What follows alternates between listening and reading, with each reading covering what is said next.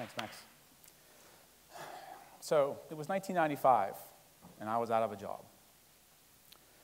I'd been working for a grad student at the Robotics Institute at Carnegie Mellon. I was a junior.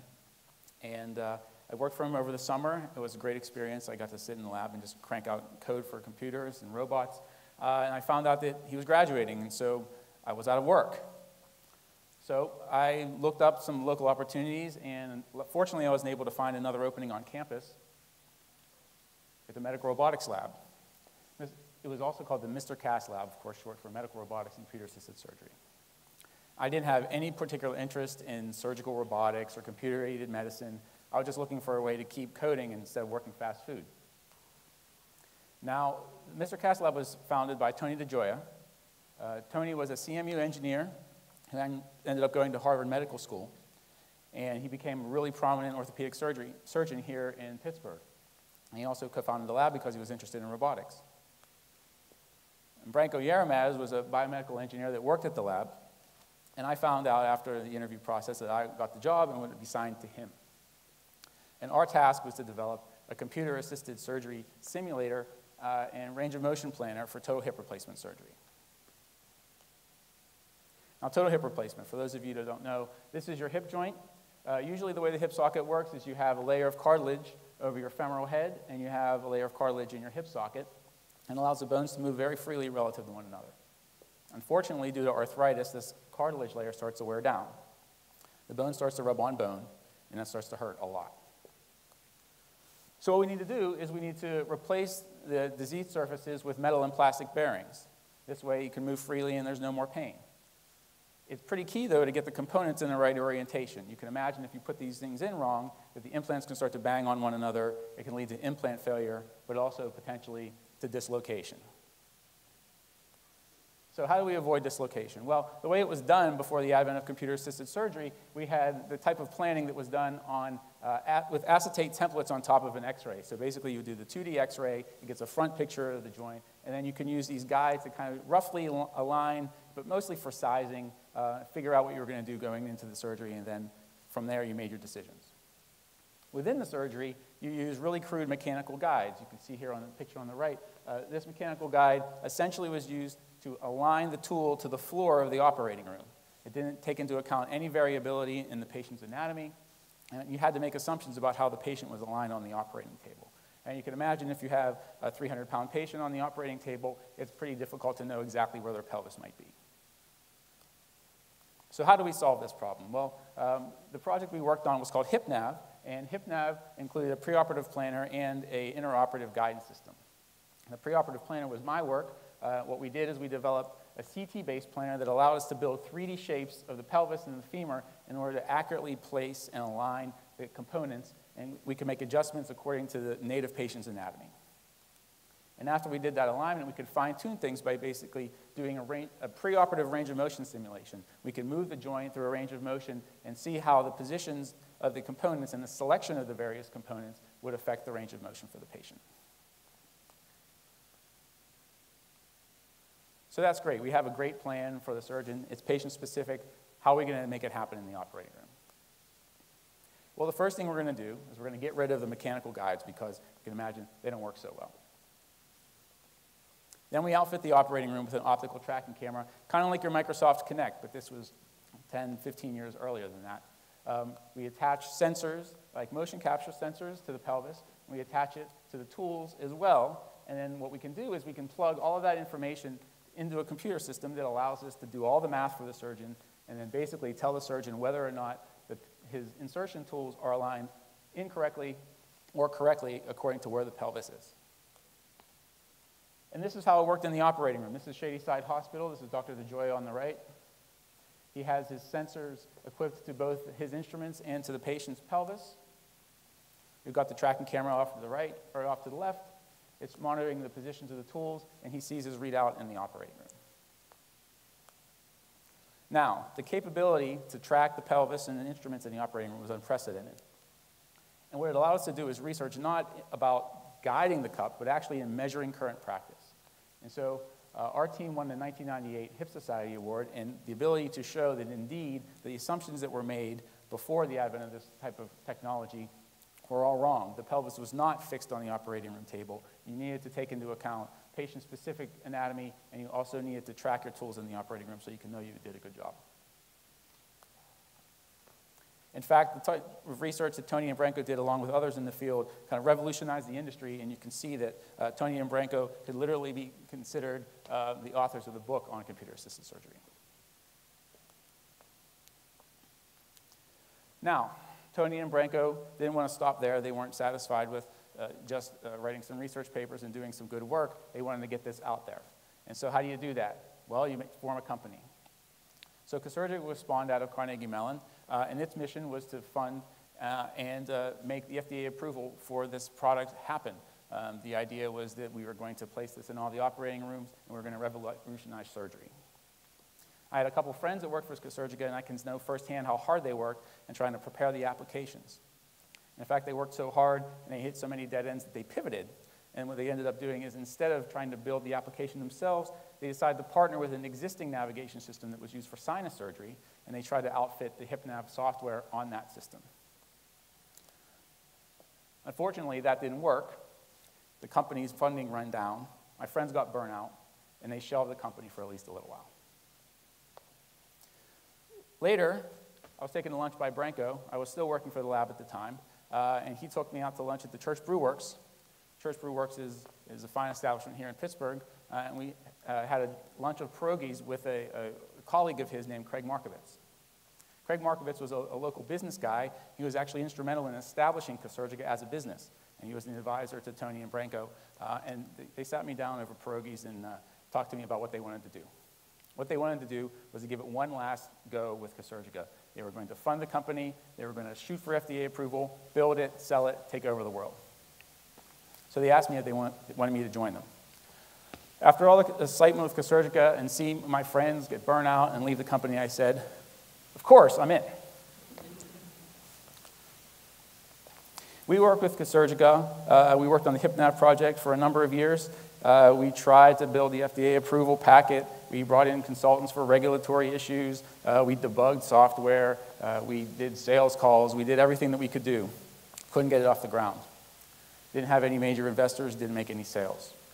We even went further in doing alternative research, trying to get research grants. We tried shoulder surgery. We tried ACL reconstruction surgery. We even tried fetal cardiac interventions, which is essentially operating on unborn babies' hearts. That didn't work either, but it helped keep the company alive.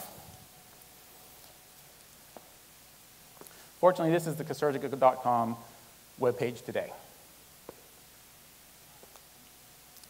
But we left a legacy. Even though Casurgica didn't work out, what we do have is now a sea change in computer-assisted orthopedics. If you search for computer-assisted orthopedic surgery, this is what you see today as opposed to nothing. Every major implant manufacturer is associated with computer guidance. There's robotic systems that will put it in your hip. We helped make a change in the industry. Now, Mr. Cass, the lab that we were working at, was medical robotics and computer-assisted surgery. So let's talk a little bit about medical robotics.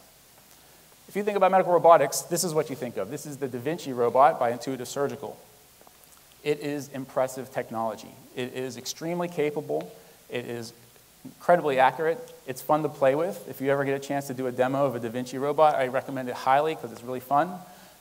It's also very large and very expensive. Back in the late 90s, there was another robot that was large and expensive. This was called the RoboDoc robot. This was also used for hip replacement surgery, but it was made for reaming out the femoral part of the surgery. The surgeon would basically sit back and watch the robot do the work. The robot literally stood between the surgeon and the patient. So this begs the question, why do all these robots have to be so big? Robots don't have to be big. What if you could fit the robot in the palm of your hand? This is Gabe Brisson. Gabe was actually a grad student with me at CMU. While I was working for the Mr. Cass lab, I went to school part-time in the robotics department. Gabe was a PhD student, and he was also assigned to medical robotics. So this idea was Gabe's. Gabe said, well, what if I had a robot that I could hold in my hand as a surgeon, but I could control the robot by moving it around, but the surgeon would make up for my mistakes. The surgeon would improve my precision. And that's exactly what he proposed as his thesis presentation. This was the concept drawing. We have the camera again, same sort of tracking camera off to the right. It's monitoring the bones. It's monitoring the surgeon's tools. But this time, the surgeon's tool is smart. The surgeon's tool knows when it should cut. It knows when it should not cut. It can start, it can stop, it can slow down. It knows what the plan is, and it achieves that plan by adapting to the surgeon's motions. Gabe called it the PFS, Precision Freehand Sculptor. I didn't think it would work. Luckily, though, Tony, Branko, and Craig thought it would work. They approached CMU about licensing the technology, and they did, and they created a company called Blue Belt Technologies. It was named for the beltway here in Pittsburgh that is closest to Carnegie Mellon. So Craig was my CEO at Costa Nikou at the time, and it was well within his right to say, hey, Costa, you're going to work on PFS too. So I ended up becoming the first employee of Blue Belt, and even though I didn't think that the technology would work originally, it now became my job to make it work. So I moved over out of our Costa Nikou office into a new office with Craig over on the corner of Friendship Park, and Gabe joined us in a part-time manner, and we started writing code and we started building robots. So this is the first Blue Belt sponsored prototype for PFS. This is called the Ugly tool. You can see that it's fairly aptly named. This tool was great as a proof of concept, but it would pinch your fingers if you held it wrong. The next tool is called the TPFS. It's obviously much more attractive. Unfortunately, surgeons didn't like to use it because it weighed 5 pounds. Also, if you ran it for more than a couple minutes, it would start to heat up and burn your hand, so we had lots of wet paper towels wrapping around to try to get through our experiments. So this wasn't going to work out, but it allowed us to get the research more advanced. It allowed us to do some cadaver trials, and it allowed Gabe to get his PhD research completed. Once Gabe had his PhD, he decided he was going to go and move to California and work for Intuitive and build Da Vinci robots, ironically enough. So what we did is we hired some more engineers and we built some more prototypes.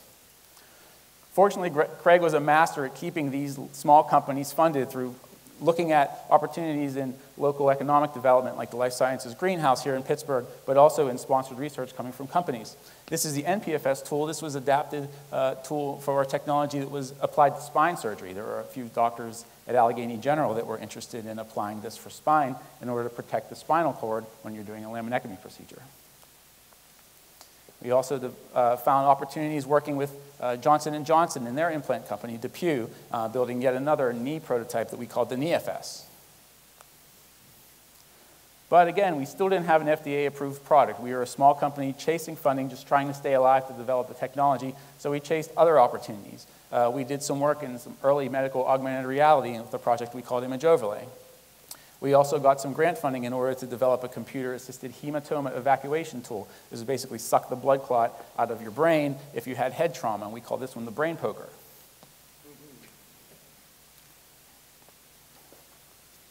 All right.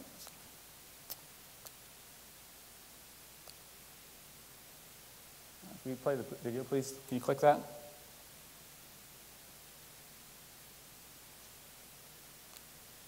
Oops. All right, they'll edit that one out in post, I guess. Can you play that video? Can you click it?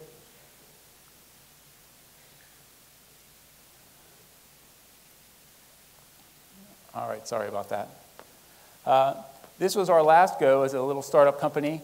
We were trying to promote the PFS not as an end application. We just couldn't get enough funding, enough wherewithal to do the FDA route to build our own product. And so our idea is we were going to promote this as a technology that you can bolt on to existing navigation systems. So by this point, there were a lot of companies doing computer-assisted surgery, and we wanted to provide the technology. We didn't want to necessarily build a system from the ground up. So this is our way of demonstrating how PFS worked. You can see that the tool is extending and retracting, starting and stopping in order to conform to, in this case, a partial knee replacement plan.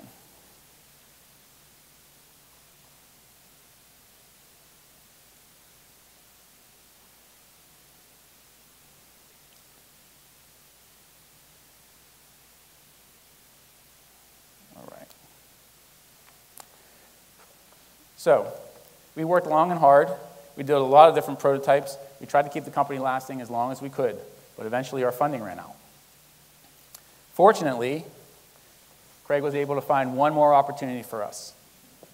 There was a local super angel investor that was able to fund Blue Belt with an A round and basically take us out of the research lab and make us a real company.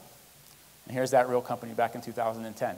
Our mission was to actually create PFS as an end user application, get the approvals that we needed, and sell this.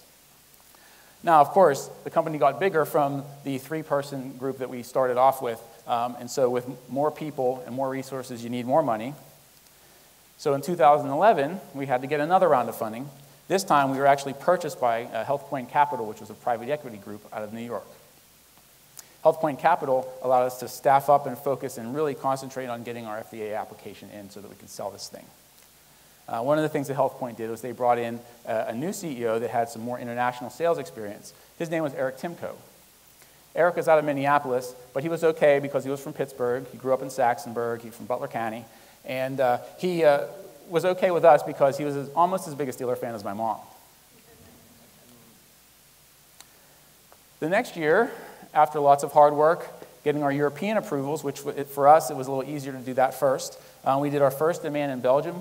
Off to the right, you see me and Branko and Eric, and Adam and John are from our European group, and also Dr. Belleman's front and center, who performed the first live Navio case on a patient. At the end of that year, we did all the paperwork necessary for our FDA approval. And in fact, that FDA approval paperwork included studies that showed that we were actually as good, if not better, than the big robot competition that was out there. And we were far better than any of the mechanical instruments that our technology was intended to replace. The next year, we started to blow up our Minneapolis operations. We actually had a manufacturing and sales corporate operations center in Minneapolis, and so we were kind of a two-headed monster. Pittsburgh stayed research and development. Minneapolis built and sold the units. We also did our 100th case. The following year, we had climbed to 500 cases. This is solely the Pittsburgh group here. You can see that we were getting bigger, getting better. We were advancing into other areas of surgery. We went back to total hip replacement surgery. We went forward into total knee replacement surgery. And we finally had enough critical mass to take the obligatory trip on the Gateway Clipper. And by our 1,000th case in 2015, we were a real deal in orthopedics. People were starting to talk about us. We were getting analysts visit us, our booth at the global conferences in orthopedics. So the only thing left for Blue Belt, we were selling product, we were getting surgeries done on patient, was market validation. That's Craig and Branko. And the market validation came in 2016. Blue Belt was purchased by Smith and Nephew. Smith and Nephew was the #4 orthopedic company in the world. And they've assimilated us. We are now a year in. But there was still one more personal milestone that I had to achieve. My dad getting a Navio knee here in Pittsburgh. So this talk is supposed to be about revolutions. I can't claim to be any kind of a revolutionary. As I said, I didn't believe in the idea at first. But I think that what you can do is you can identify a great group of people. And if there is a revolutionary idea out there, you can glom onto this great group, and you can get together, and you can start a revolution and make it work. Thank you very much.